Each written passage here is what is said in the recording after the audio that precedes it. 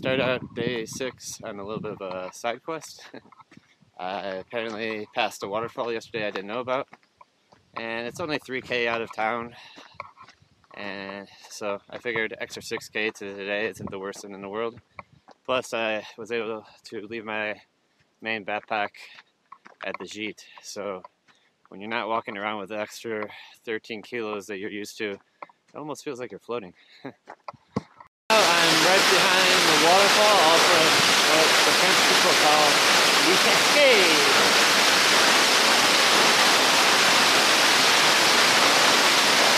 So I had a little bit too much fun at the waterfall earlier, and I'm running a bit behind, so I'm going to have to move it for these 16 kilometers to some chalet.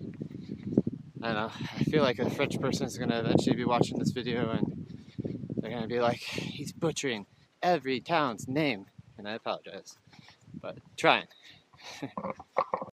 So I don't know if you've noticed, as I've walked, sometimes I've walked with people and sometimes I've walked alone, and that's one of the cooler aspects of the Camino, is you can kind of walk along and meet people and talk maybe for a few minutes, or sometimes for a couple days if you guys are walking at the same pace. And if a person wants to take a rest day, they stay behind, or if they want to go to the next city and you don't feel like going further, they go further. And then sometimes you see them a couple days later, and it's kind of cool hearing what they experienced in the journey.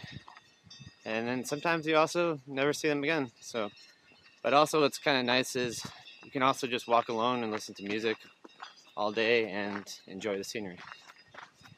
All part of the Camino.